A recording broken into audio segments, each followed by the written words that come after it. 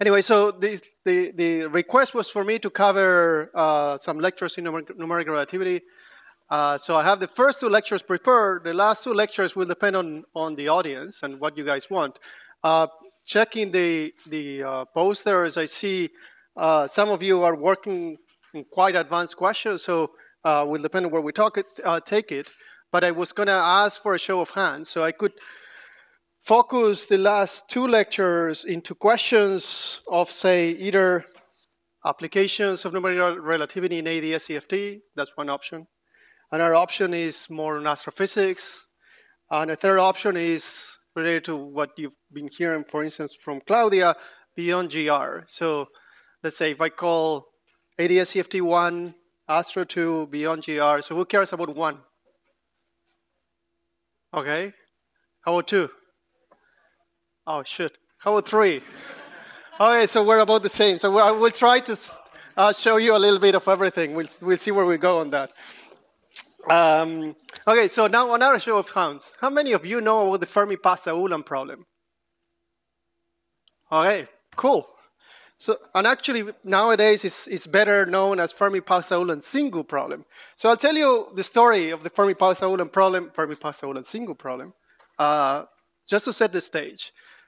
Imagine mid-1950s, the first computers were getting to be available. Of course, usually they were in some facility that was thinking more about nuclear weapons than anything else.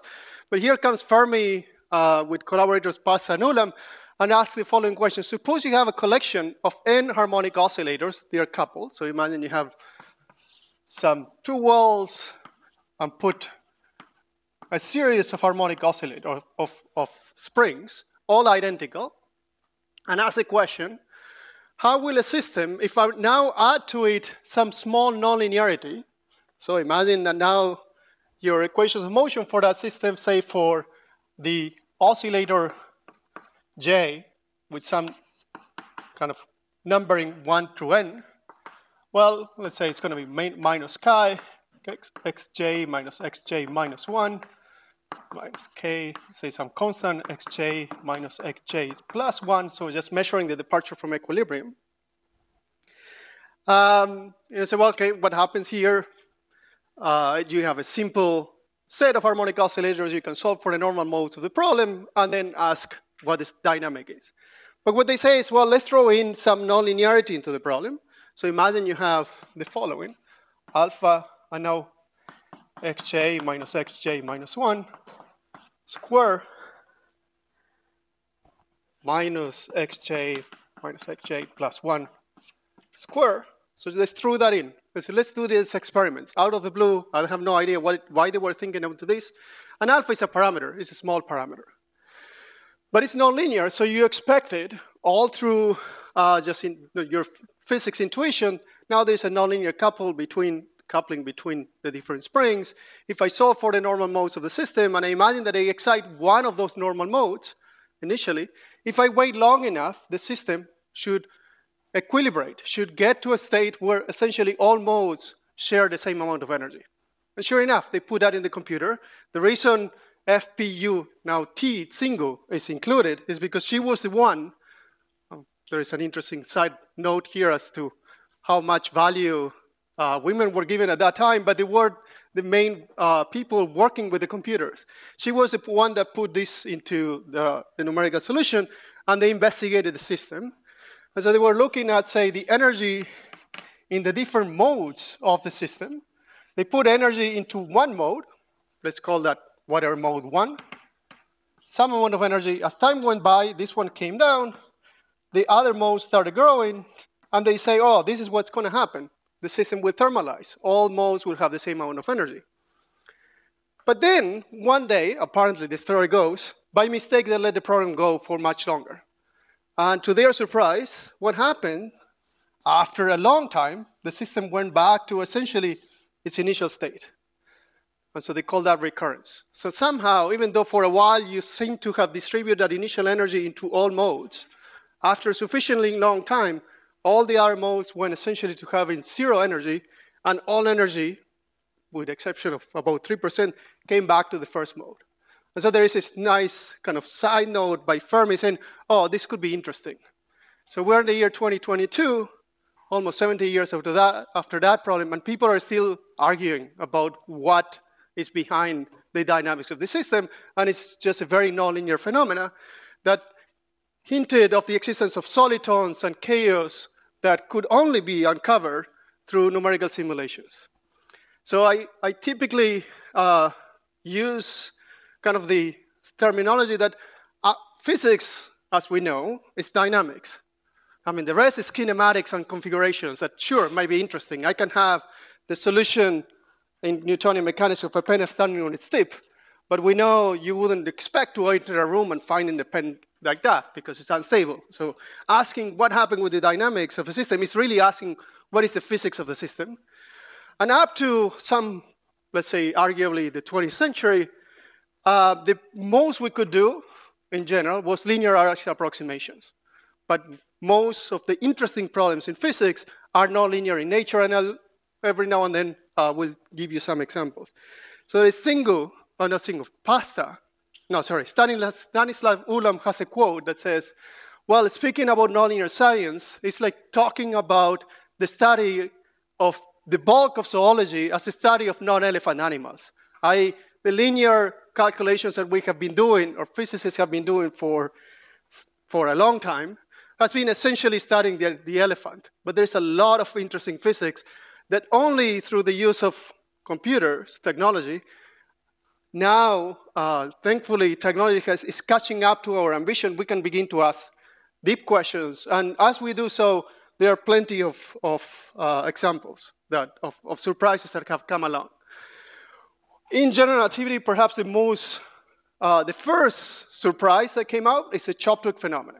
Again, show of hands, how many of you know about Choptuk's phenomena? Critical phenomena in general relativity? Cool, that's not that many. So let's imagine that this very, very simple question, you have flat spacetime, we have Minkowski, you throw in, so let's start thinking now about this equation, you throw in some source, and you have, again, you're able to do your experiment, you make that source as weak as you can. You would expect that flat spacetime is recovered. And this is a celebrated result in hardcore mathematics by Christodoulou and Kleinerman that actually show that. If you have an initial data that is very, very weakly gravitating, eventually it will disperse away and give you back Minkowski. We also, on the other hand, we have singularity theorems that will tell us that if you have enough initial focusing power, you're going to form a black hole. Well, you're going to form a singularity, and hopefully if cosmic censorship applies, you're going to form a black hole. But the question is, what happened at the middle? So what happened if you now begin to try to bracket that between either dispersing away back to flat spacetime or forming a black hole? What is the smallest black hole you can form? What is the dynamics of the spacetime as you get closer and closer to that critical parameter? And that's a question that Matt Choptuk in the mid-80s started asking, working with his PhD thesis with Bill Unruh. And through a heck of a lot of very, very careful work, he established that at that very critical point, a whole new set of things that were totally unexpected happened. First, you form a naked singularity, a black hole of zero mass.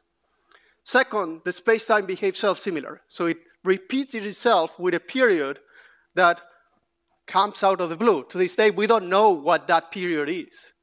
And there was an echoing behavior of this space-time that is trying to decide where it's going to form a black hole or disperse away. And again, this was something that could only have been uncovered through numerical simulations. And so it used to be, and it's still very much an attitude of some people in the field, that if you are smart enough, if you're tough enough, if you think hard, you don't need a computer. The reality is, I think, it's something else that is different, and this is a phrase by Choptuk. And I said, well, with the right resources, the right attitude, and the right technology, you can simulate situations you couldn't even begin to think through, or you didn't even know they could exist, and thereby obtain a completely new and unexpected things to think about, which may require more numerical simulations or analytical work, regardless what you're doing is doing physics. So what we're going to try is make contact with that. We're going to be discussing these. Initially, I'm going to be thinking about more of the left-hand side. Then we're going to be talking a little bit about the issues that come out when you throw in the right-hand side. Or maybe as we go beyond GR, what are the kind of things you have to worry about when this thing gets augmented by the corrections to general relativity.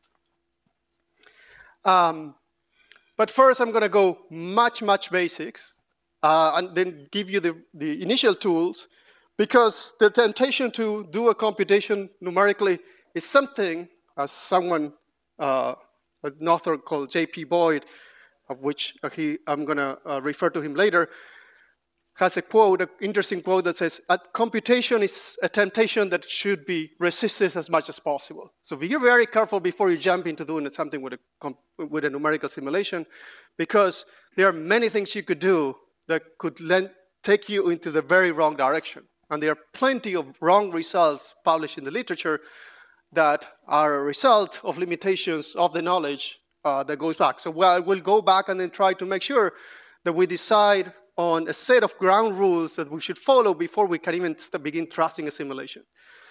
So just a few references here.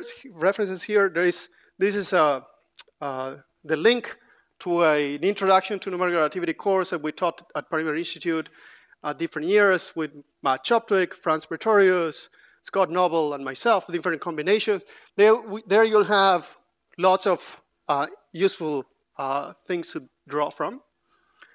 I'll also refer to these two books as kind of, in some sense, the widest difference in the spectra. There is something called, and maybe you guys have seen it at some point, Numerical Recipes. There's a very, very common book that people use, and by all means, I will ask you to not do it until you know what you're doing. Because this is a numerical recipes. This is what they meant to. So it's like me to open a cookbook, picking a recipe, and then do it. Sure, I'm going to perhaps do it right. That doesn't mean I know how to cook. So this is a very useful resource once you know what you're doing. At the other end of the spectra is this book called Time-Dependent Problems and Difference Methods by Gustafsson, Kreis, and Olliger. I don't know Gustafsson or Olliger, but I knew Kreis. This is a guy that never wrote a computer code in his life. This is an applied mathematician who proved theorems. And this is the foundation for anything that is solid in applied mathematics and therefore also in numerical applications. So if you want to learn deeply what's going on and why some of the things I'm going to tell you come out the way they are, this is the book. So I love this book. But careful, there is a long distance from there to an actual application, but it's an awesome book. And this school, the school that these Swedish guys created, is essentially that school, just like Gauss in mathematics. In applied mathematics, these are the guys. And every descendant of them is doing amazing work and very solid. When it comes to numerical relativity itself, luckily there are a number of books that are available nowadays, and they are mainly really useful, as long as you remember that most of the attention of the field nowadays is in computing gravitational waves for LIGOs and Virgos and Kagras. So they are limited in the goal. In fact, they even, I would argue, like this book, which is very good, Numerical Relativity, Solving Einstein's Equations on the Computer by Shapiro and Van Garte.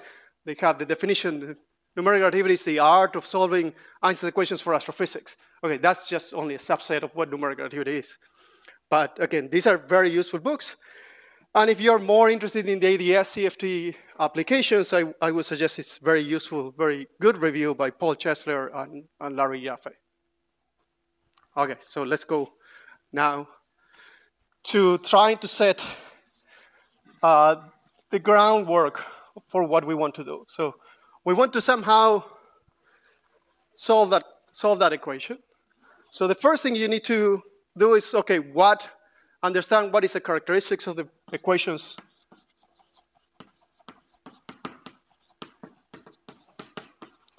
So what are the type of equations you'll be solving for, depending on the problem you want to address. These equations, if you're asking for the dynamical problem, well, they will be hyperbolic. You know that behind these equations, They are wave equations, so we're going to be studying those. But if you are trying to solve for a configuration of a stationary problem, well, the equations would be elliptic.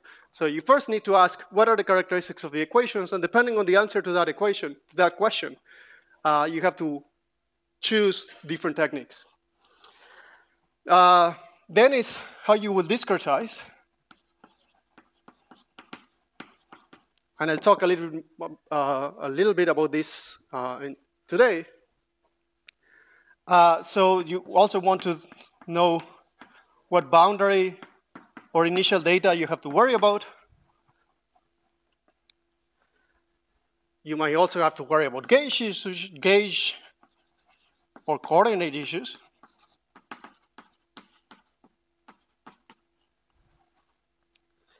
Whether you have a source, what are the characteristics of the source and the dynamics that govern the source. And finally, of course, you need to ask yourself the question, can I do this problem? Do they have the resources computationally to go and try to solve this problem? And this is where I'm going to pause, and I'm going to tell you something I always tell my students working with me is, never trust the result of a numerical whatever simulation in science. Why? I mean, unless it's been kind of corroborated later on by a follow-up work. The reason is more often than not, people are working at the bleeding edge of what you can do. And this is why there are many results that you have to be careful with. And it may be not necessarily the result that they have as far as the physics, but some of the ingredients that were built in there may have been a consequence of working with the bare minimum of resolution you could have. So just always come in with a pinch of incredulity with respect to the work, and then see if there is a follow-up, or ask or check if the paper, the work, has enough of the things we're going to talk today to convince yourself that the result is trustable. So this is what we're going to do. So first thing is, so let's start here. Suppose, so for simplicity, we're going to assume now that we're dealing with wave equations.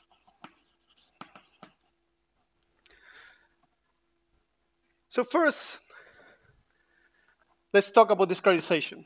Okay, the discretization will be turning your continuous problem into a discrete problem. For that, you're going to use some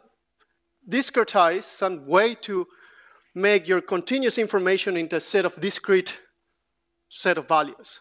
So for instance, if I have a function, whatever that is, I can choose to describe it in terms of values of the function at specific points, or I can turn it into a set of coefficients with respect to some special functions. So for instance, if you're doing a decomposition of something in spherical harmonics, that's what you're doing. The coefficients are telling you how deformed whatever your thing is, or how it is described in terms of this basis. This one just set of individual points and the values they have in there. So along these lines are words or techniques that come with these names: finite difference methods, finite volume methods, finite element methods. And I'll tell you a little bit about them as we go along. By and large, I'm going to be talking mainly about this. If you decide in the near future to do a numerical code, and you might talk with an engineering friend that you might have, that's a wrong thing to have. That's a wrong friend to have. But if you have one, and if that person happens to be working in some field, say hydrodynamics, he or she is very worried about how a plane flies, and you tell them, oh, I'm using finite differences, they will laugh in your face. They say, well, you're using a technique from the 50s. Okay, your counter is, I'm discovering physics, I'm discovering something new. You're just solving an old problem. For that, and this is actually true. If you're in discovery mode, you really don't know what the true best technique is. Finite differences is it's an easy technique it's very flexible, very malleable.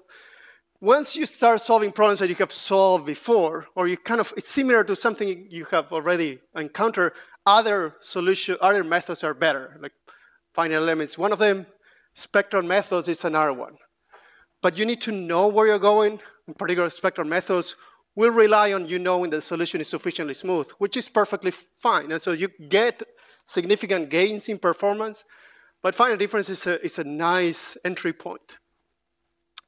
I do have some engineering friends, but anyway, so let's start with that. So I'm going to be focusing mainly on this. Then, as I said, if you're going to trust a numerical solution, you want to know if people have done or have strong evidence of the following: convergence, stability, and consistency. There is a theorem that in some good cases, 2 of these imply the third one in different orders, but let's talk about them individually. Rather, we know more carefully what we're doing, and we ask that we check everything. So consistency just means if you discretize your problem in whatever technique you're using, for instance this one, you have to make sure that you can prove rigorously, and this is usually very simple, that if you take the limit of your discretization to the continuum, and I'll show you some examples, you recover your original problem. Stability, I'll talk some more about that in detail, but basically we'll say if you don't expect things to just blow up in your face, they shouldn't be blowing up in your face, but it's actually much more than that.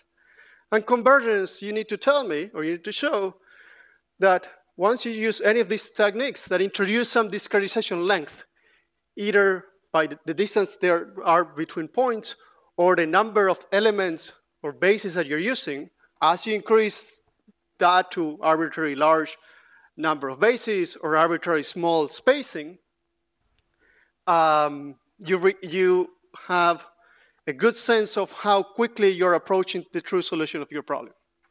Is this clear so far? So I'm just saying words, so I'm going to start with some specific examples. And then we're going to go through those things as we go along.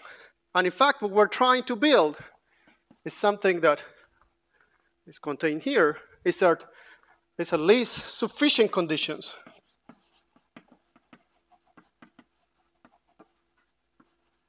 for these 3 things to be satisfied.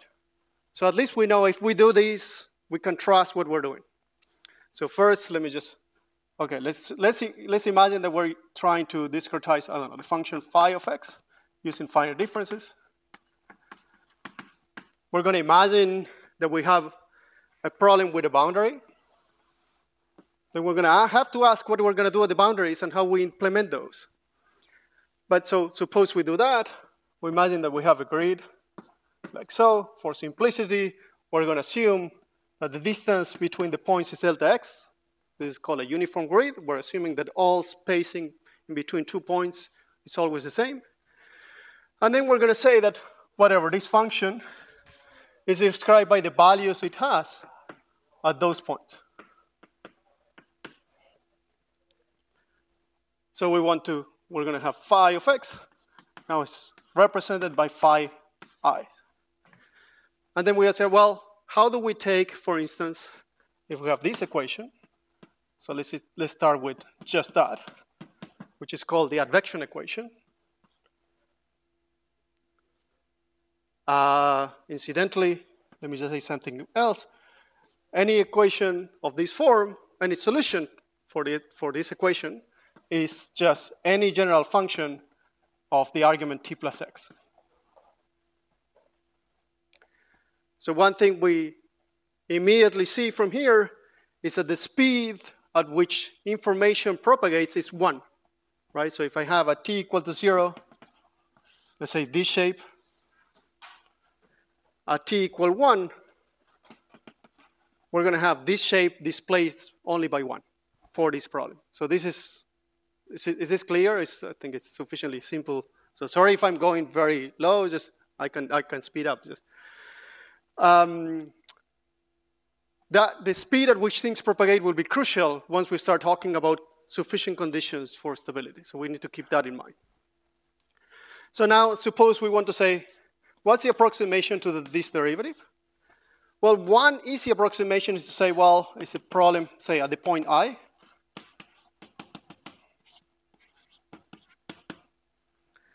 That's something you would have learned when you started, kind of, when your teacher in high school was trying to kind of hint you that there is a thing called calculus that we're going to be able to do better before, in the future. So this is an approximation. And you can ask, well, if I use Taylor, so now if you think back, using your continuous knowledge to describe your discrete information, then phi I plus 1 is given by phi I plus, using Taylor, say f prime at I times xi plus 1 minus xi, which happen to be delta. So I'm going to put delta here. And fi minus 1 plus f prime I. And here is xi minus 1 minus x, which is minus delta. So if you will happily, easily convince yourself that you take this minus that divided by 2 delta, then you have an approximation to the derivative there. But of course, you have more stuff. The next term here is 1/2 f double prime times delta square plus 1/2 f double prime plus delta square, and so on. And if you compute this difference, you're going to see that what you have is d is equal to f prime plus, so let me change the notation. I'm going to use dx for the discrete version, plus some error. So you're going to, if you use Taylor, then you can convince yourself that d of f at I, using this definition, is dx of f at I plus some error that goes like delta square. So that goes to our consistency requirement. We're just saying, if we take delta to 0, do we have this approximating what we wanted at the continuous level? And the answer is yes. This is a very specific choice. You could use more points, involve more functions, or more values of the field that you care, to do something that is higher and higher order. You could go delta square, delta cube, delta whatever power you want. It will involve more calculations. It will involve a stencil that has more points.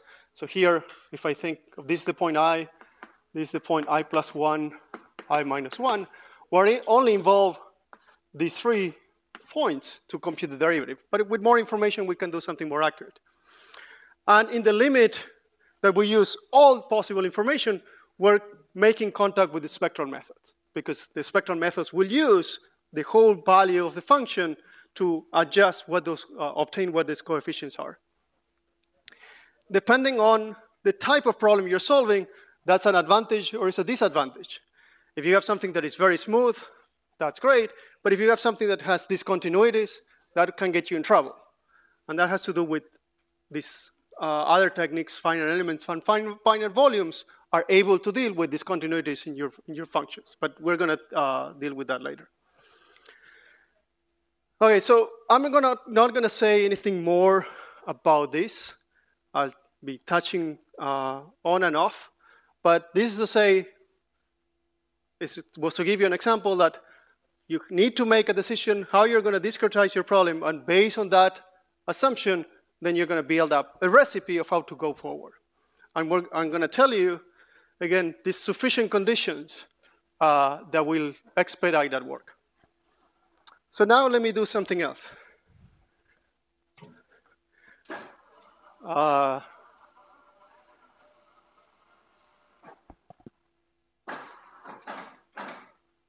there it goes. Okay. So we want a criteria. So physics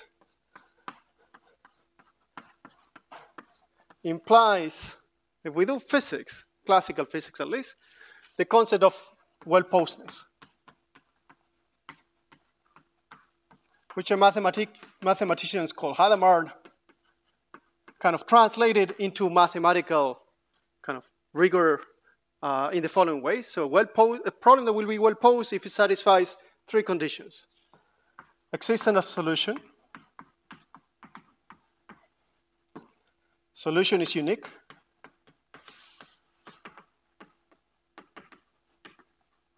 And 3, the solution is continuous dependent on the initial data, or initial and boundary data. So of course, the first 2 are obvious. So if you're trying to solve a problem in physics, it better be that there is a solution. It also better be that the solution is unique. There is a sense that if I specify my initial conditions and my boundary conditions, I'm going to get a single solution. Physics is determinate from that point of view. And also, it better be continuously dependent on the initial data and boundary data. So what does that mean? It means that, well, it's a reminder that in physics, we never control the experiment to arbitrary accuracy, even the value of pi. So for a mathematician, it's an infinite number. For us, it's whatever you can measure, as long as you can measure this, whatever, the circumference of your disk, you divide by the diameter, you define pi that way, but there's always some limit to the accuracy you can do that experiment. So it better be that the solution that you find that should be unique doesn't depend very sensitively on how good your approximation to that initial condition is. In mathematical terms, especially in evolution, in the case of evolution, this means the following. Given a norm of the solution, let me call it phi again because I've been using phi, at time t should be bounded by something. So let's call it the value of the function at the initial time times potentially an exponential and an arbitrary factor. Okay, depending on the problem, we're able to estimate what those are. But these conditions imply or require that neither, sorry, this call it alpha, neither alpha nor beta depend on the initial data. That's the sensitivity. So we're going to allow, if we give initial conditions for our problem, it better be that, okay, the solution can diverge, can blow up to infinity. In fact, if we were solving this problem, let's call d phi dt equal lambda phi, for lambda positive, phi would be blowing up exponentially, but it better be that this exponential rate does not depend on the initial condition I gave, because otherwise we can have wild departures of the solution for the different conditions that are, however arbitrarily close. So pictorially, what this means is the following. If this is the configuration of space of the solution to the problem that we're trying to get, if we have initial data here, that the solution should be there, let's say, and if we give initial data that is slightly away from it with some epsilon, we're going to allow this thing to go arbitrarily far if you want. But it's such that if I take epsilon to 0, so if I bring this point to here, this point should also come to that one. Okay, so that's just an obvious, if you want, statement. But in physics, that's what we require. And I'll show you explicitly examples of how you can turn your numerical problem, even though your problem is well posed. Once you do it at the discrete level, you can completely break this if you're not doing things carefully. Yes? Do chaotic systems all fit into this condition? Most chaotic conditions, yeah. So what they have is extreme, if you want, extreme sensitivity to how different your initial conditions are. But if you still collapse epsilon to 0, it still comes back. So chaotic systems will have, if you want, unfortunately, this factor being very, very large and positive, so it could just widely deviate. But again, if you adjust the system so that it goes all the way, then it's fine. Of course, again, once you do the experiment, because of the unfortunate fact that you can never prepare the experiment with exactly the same conditions without arbitrary accuracy, you're going to be likely to see this. Good question. Any other questions? Okay, so I'm going to go back and remember that problem. Yes.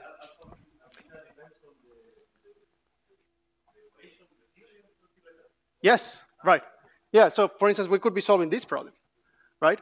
But, and I'll give you an example, and this is extremely relevant for the case of beyond general relativity theories. In fact, the theory that you just saw at the very last kind of things that Claudia was talking about, is a theory like that. It is, at the mathematical level, under this definition, rigorously mathematical nonsense. Okay, the problem is that this is where physics and mathematics collide. We want to do something else, so how do we do that? The problem is, if that is that, well, I'm going to go into that tangent, is that this definition says you can go with arbitrarily short wavelengths. So it says go to arbitrarily short wavelengths, and typically that's the problem. As you go to the UV, it's going to be harder and harder to ensure that it's satisfied, and so this is why we're going to have a whole set of conditions that we want to make sure they are satisfied. But if you do that, you get away from the EF3 regime that you assume to work it out to work this theory in the first case. So there's a collision, there's a tension on what you do and what the mathematical knowledge is saying. So we have to be very careful how to address that. And so I'll give you some examples as we maybe in the third or fourth lecture of how we in practice have to deal with that. Where was I going? Okay, so let me go back to our equation. So first thing, and the joke, I'll give you a joke. If you go to that book, Time-Dependent Problems, they keep solving this problem over and over and over. And let's see, Kreis used to own a little island in Sweden. And so I think his brother used to joke to him, I said, wow, just solving that little equation, you got an island. If you had been dealing with a much better equation, much more general equation, maybe you own Sweden. But there is a reason why we're going to be looking into this. So first, let's imagine that we're dealing with hyperbolic problems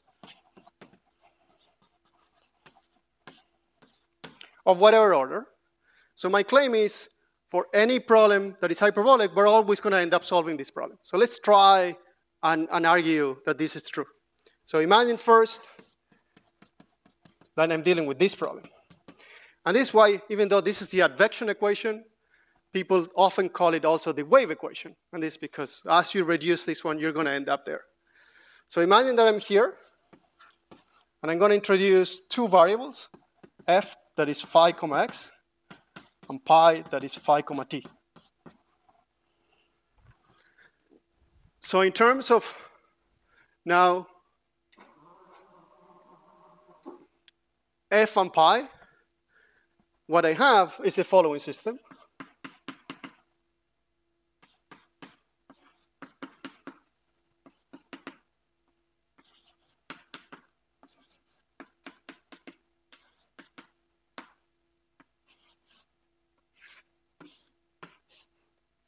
So our original problem that had a single function with second derivatives is equivalent to this problem that has three variables now with only first derivatives. The reason we're going there is because there is a lot of rigorous theory and techniques that have been developed for the first order problem. So I'm slowly walking you towards in that direction. That is not to say that there isn't enough in the second order or higher, but because we can reduce to first order and there is a lot being done there, this is why I'm moving you in that direction. So one thing we know and love or hate about this equation is that we know that the speed of propagations are plus and minus 1. So okay, where did that go? Another thing we know that the speed of propagations are plus minus 1. We have two boundary conditions to give. When I come in here, I see three equations. Where are the speed of propagations? We need to work them out, and we have to be careful with the boundary conditions. I see, in principle, well, I have three. How am I going? Do I need to give three pieces of information or not? Yes. Yes. Sorry. Yes. This is because I often give this example with G. Sorry. Exactly. Thank you. So first thing first, let me just give you a very obvious observation. If you add and subtract these two equations, you're going to have f plus pi, comma t is equal f plus pi, comma x, f minus pi, comma t, f minus pi, comma x with a minus sign in front. Okay, that's where the plus minus 1 went. So once we introduce these, In this way, the speed of propagations are hidden in combinations of these. So it is the case that some combinations of variables will have some things more explicitly given by than others. But rigorously, we can talk about this in general. And the boundary conditions, this is what we're going to be going next. So first thing first, and it's related to this. Remember, we discussed that if we have this equation, the solution was of the form f t plus x, which basically says if I had initial shape, at a later time, that shape moves to the left by whatever that time was. And if I have this R equation, the solution is now t minus x. So that moves to the right. So if I have a plus sign here, it moves to the left. If I have a minus sign, it moves to the right. And if I have a value, call it lambda plus here, it moves with the speed given by that lambda plus or lambda minus. So now we're slowly building towards a more general condition that will teach us about general propagation speeds. I'll say some more things about these speeds, whether they're constant or not, as we go along. This will be crucially different between dealing with, say, Einstein equations as opposed to relativistic hydrodynamics. But for the moment, let's keep it this simple. So what we did here is something that we can do in general. So imagine I have now, and you'll see why as we go along, I have now many more variables. So let's pack them into some field U, which could be, in this case, phi, f, and pi, but however many we have.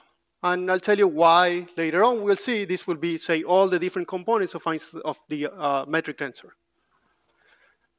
So the equation of motion might be generically of the form, of this form.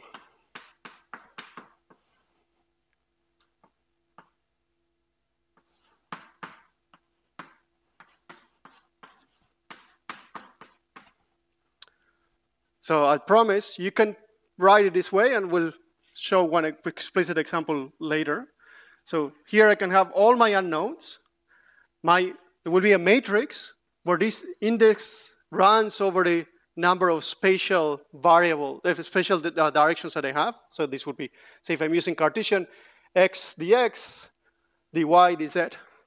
And everything else that doesn't have any differentiation, I'll lump it into something else. These are called lower order terms. Again, we'll discuss a specific example later on. So if you have that, for the time being, let me think that we're just 1 plus 1 dimensions, or there's only one derivative is non-trivial. So let's think about u comma t equal a dx of u plus b of u. Now, we're in the this hyperbolic regime. The hyperbolic regime will have a property associated to it that the eigenvalues of this matrix will be real. Again, let me just give you an example of why we care about that. Suppose I have this one. Suppose I'm dealing with that equation. I threw in just an I there. And now let's use a very simple Fourier decomposition for trying to do this, find the solution to this problem. So I'm going to say that phi of t and x is some e to the st times e to the ikx, with some factor here that I don't care.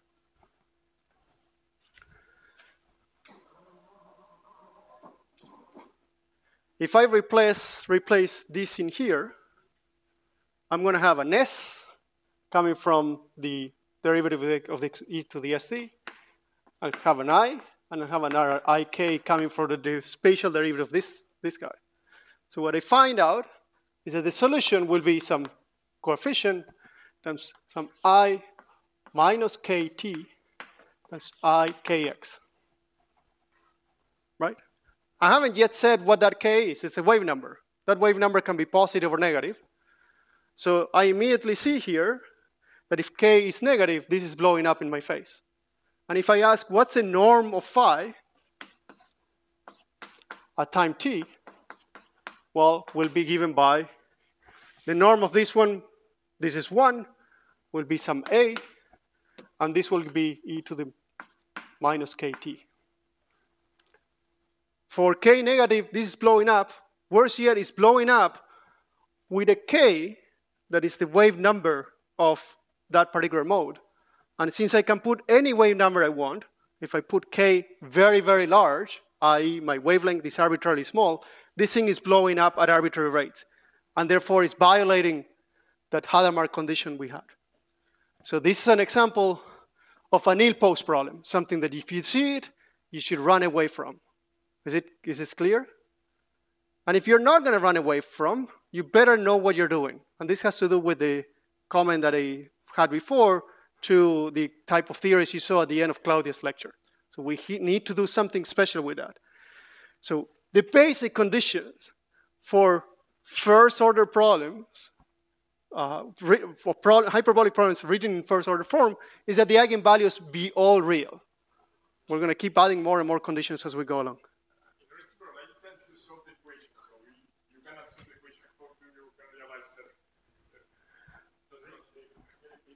Yes, okay, thank you. So the question was, I saw this because I solved the equation. Right, good.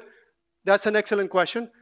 You can always solve it locally just by saying, okay, I introduce a description in terms of Fourier modes of my solution around this point. And then I ask, what is my equation saying about how it should peel off from there? And you are going to obtain this. So this is, I didn't have to solve the equation. This is formally. I'm saying locally, I can always make this argument. And this argument is usually referred to as the high frequency limit analysis of your problem.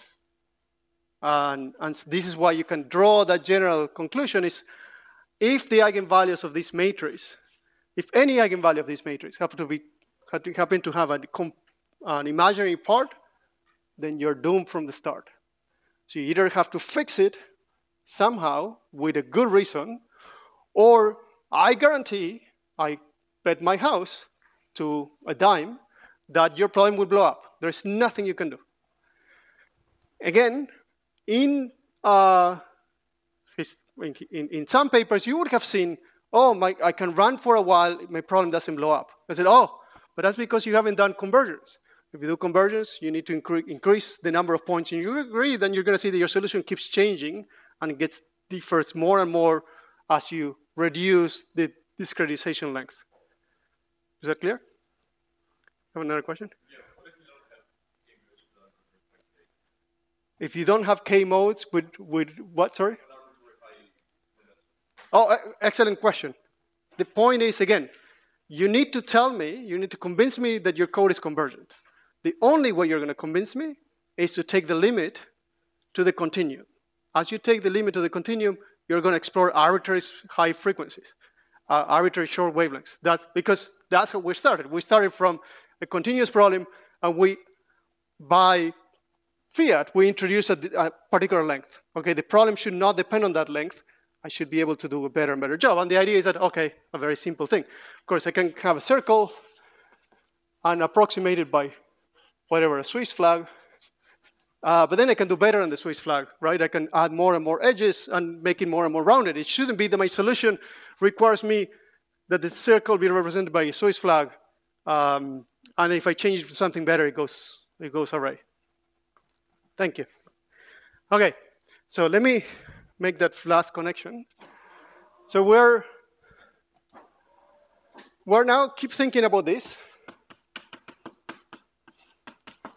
And notice I'm saying almost nothing about that B. And again,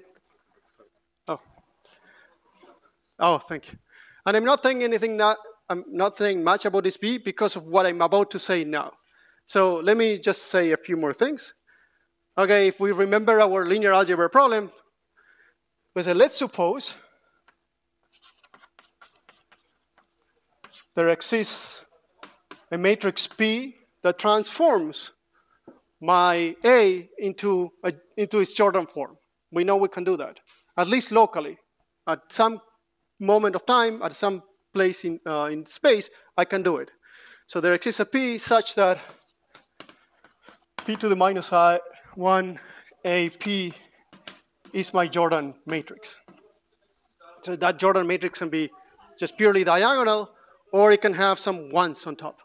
So let me just play around with this. I'm going to throw in a p to the minus 1 and a p here, but of course I don't want to be changing my problem, so I'm also throwing a p to the minus 1 here. So this p and p minus 1 gives me the identity. I haven't done anything. I also throw it here. P minus 1, that's my identity. So far it's the same problem. Now I want to do is act on the left by p to the minus 1. So and I'm going to ignore this for the time being. This will give me p to the minus 1 u comma t. The p to the minus 1 acting on the p gives me nothing, so it leaves p minus 1 ap, p minus 1 ux, plus the rest. I mean, the reason I'm ignoring it, or the fact that I keep ignoring it, is already hinting you that the end is not going to matter if we're in the right regime. The last thing I can do is just realize, oh, I have p to the minus 1 of my variable u with any derivative. I can replace this by p to the minus 1 u with that derivative plus something else that has to do with the derivative of this p to the minus 1 with respect to that index. Again, the reason I'm not going very much into detail is because it won't matter. So using this, I can say, oh, p to the minus 1 acting on u, and let me call it v. So this will be v comma t. This p minus 1 ap is my Jordan matrix, or my Jordan form. And then I see here, again, p minus 1 u, I can replace it by the derivative of the combination, which happens to be v comma I, plus more stuff. Plus a new rest, which now involves derivatives of this p, but u comes undifferentiated. So here I might see p, but I see u. And if I see u is the same as seeing v, undifferentiated. So this is the main line we're going to get. We are able to, if we have a problem of that type, we're able to reduce it to a problem that happens to be like so. V to comma t is some Jordan, some matrix times v comma x, plus something that doesn't have any rest. So here's where the theorem comes. If the Jordan form is diagonal, and all lambdas are real,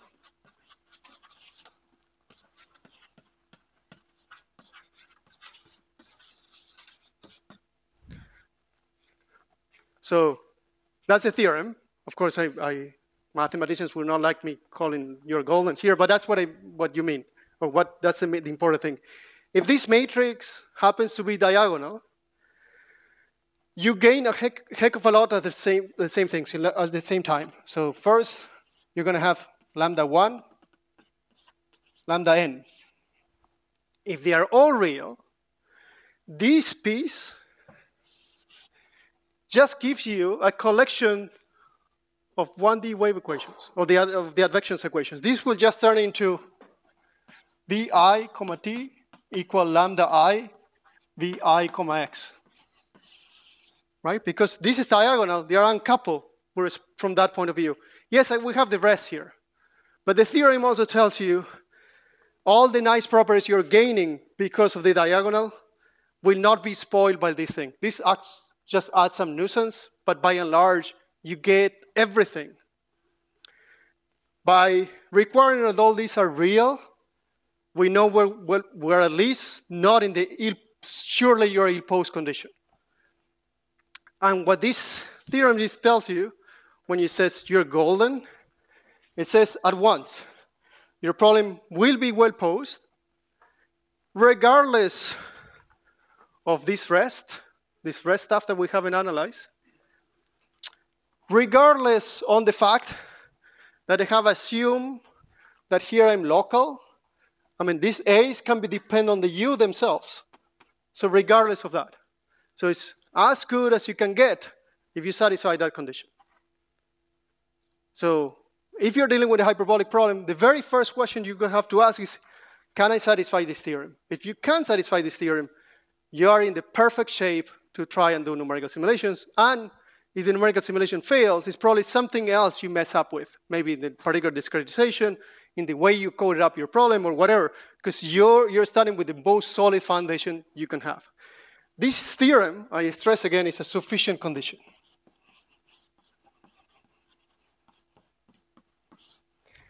It's not necessary. You could have a problem where you don't satisfy all these, that the Jordan form is purely diagonal, so it has no ones. But that is rare. In fact, I can give you a very simple example. You can take this problem. Let's call it U comma t.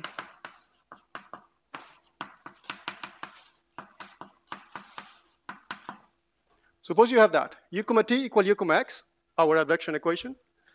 V comma t, V comma x plus U comma x. So if we write it in this form, we would be saying UV comma t is a matrix that based on this is 1, 0, 1, 1. We don't have, the matrix is constant coefficients. We don't have any rest. We have eigenvalues are real, so we're almost hitting all the right nodes. The Jordan form, unfortunately, is not purely diagonal. We have this one.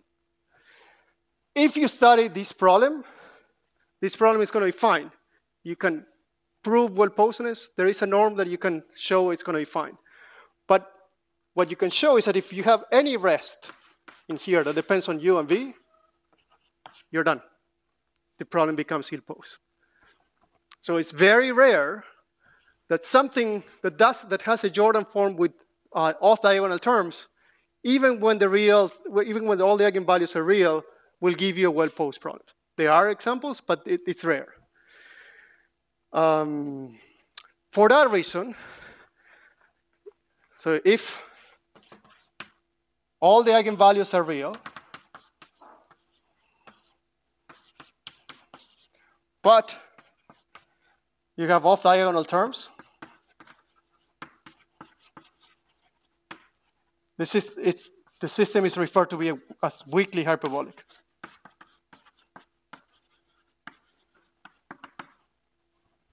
And if you're in weakly hyperbolic, basically, you're on your own. Very careful. There might be cases where it works fine, or in general, it will be bad. If you remember your linear algebra courses, you may remember that off-diagonal terms means that the repeated eigenvalues do not span the subspace, so you have a degenerate subspace. So the theorem sometimes it says that if you have degenerate eigenvalues, but real, you're weakly hyperbolic. I think this is time to stop. Any questions?